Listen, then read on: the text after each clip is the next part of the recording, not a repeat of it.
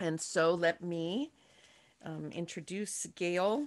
Sorry, and all my so Gail, I don't even know to read, but so Gail Walker is executive director or director of IFCO Pastors for Peace, and I will let her take it away. Great. Can you hear me, Rachel? Yeah. Okay, great. Thank you. Thank you. Thank you. Thank you. And Frank and the whole team. What a tremendously rich and important event. I've learned a lot. I'm just going to try to make this concise. Wanted to follow up on the role of the faith community in the fight against the Cold War.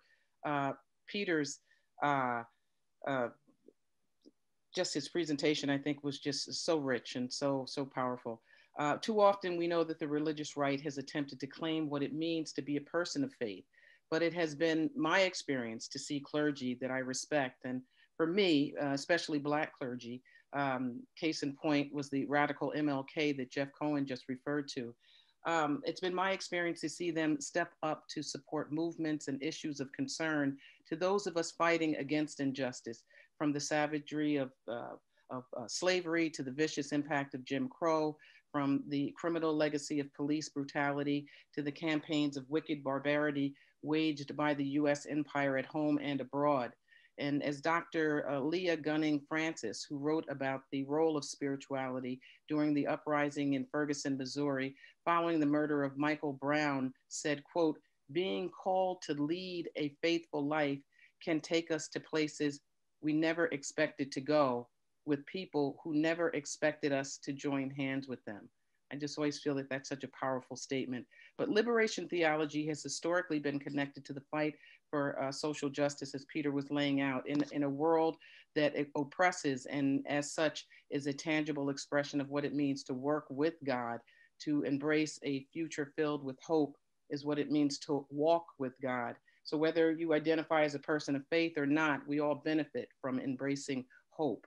And I've been asked to just say a few words this evening about the legacy of my father, the late Reverend Lucius Walker, a visionary pastor for peace, who wore so many hats. But I just want to speak briefly about his work with IFCO, the Interreligious Foundation for Community Organization.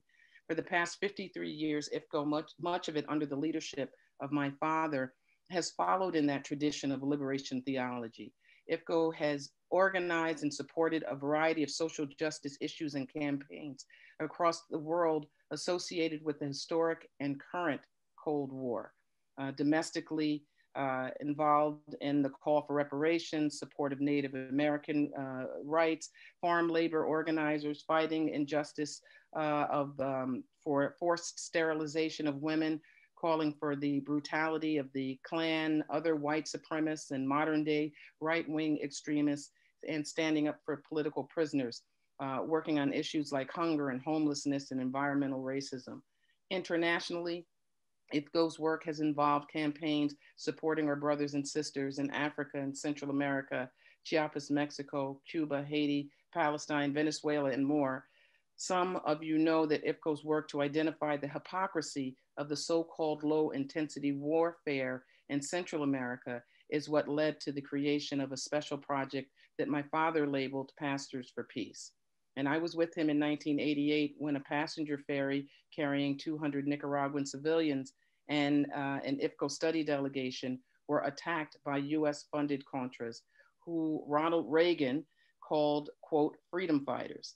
Right? The attack started with individual gunfire, followed by automatic machine gun fire, and then heavy artillery that violently shook the ferry boat from side to side. The weapons that the Contras used in that attack and the countless others that the Nicaraguan civilian population were forced to endure throughout the Reagan era were all paid for with US tax dollars. And that attack resulted in the deaths of two people, dozens wounded, including my father. The first caravan, the first Pastors for Peace caravan, returned to Nicaragua 6 months later on Christmas Eve with a busload of material aid for communities, from communities in the United States where clergy and activists had stopped to educate US citizens about the reality of the brutal US foreign policy in the region. Our caravan served to illustrate an alternative people to people foreign policy model based on love and mutual respect. And since then, IFCO's continued to illustrate that commitment to social justice, working alongside people of conscience and people of faith. So, whether that faith be in our fellow human beings or in a particular religious belief, we've worked together. We've organized dozens of caravans throughout Central America and the Caribbean, embracing our commitment to fundamental social change, not charity. Uh, in short, it was my dad's belief that all people who struggled for justice were pastors. So at IFCO, we continue that work. We continue to work with all kinds of pastors for peace. And we continue to work because we believe that the foundation that he helped to build is really served as a blueprint for us to continue the important work of fighting for justice through action and education, encouraging us all to be shepherds for peace. And as he would call us to do time and time again, to step up and be real revolutionaries by practicing our faith.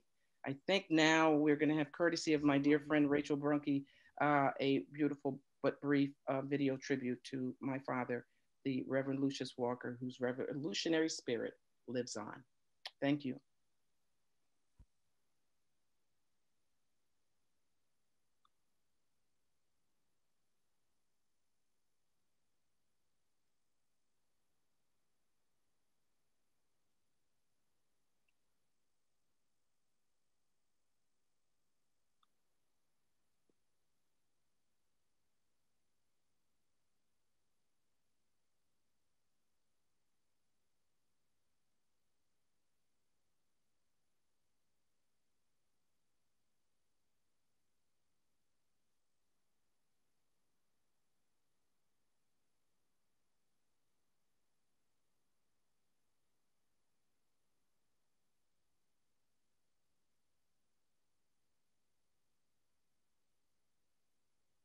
Lucius Walker, founder of IFCO Pastors for Peace, was a highly effective and infectious thorn in the side of the U.S.'s hateful Cold War policies.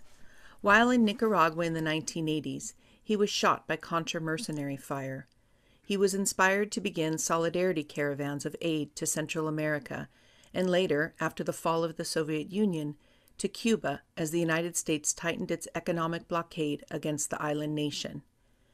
The caravans have been going ever since, and for decades crisscrossed the entire United States on an annual basis, countering the U.S. Cold War lies about Cuba and its importance to the world. Lucius was a bold and principled man of the cloth.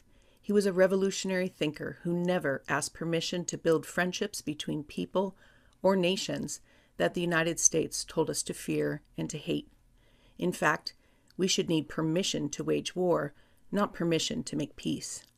Love, he said, was the only license we needed to go to Cuba.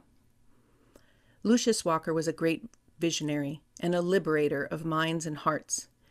He passed away in 2010, and to me, he was our king in the Cuba Solidarity movement. His profound work to bust through the U.S. Cold War blockade against Cuba is carried on today by his daughter, Gail Walker, director of IFCO. She is pictured here alongside American graduates of the Latin American School of Medicine in Havana, Cuba. They are now doctors, part of more than 150 Americans who have graduated along with tens of thousands of others from around the world from the free medical school. If you know of any young Americans under the age of 25 from economically disadvantaged backgrounds who have dreamed of becoming a doctor, please let them know about this opportunity and to contact IFCO, Pastors for Peace. Lucius Walker, presente. Presente. That's my gift to you, Gail. John and Mai's gift to you. Thank you.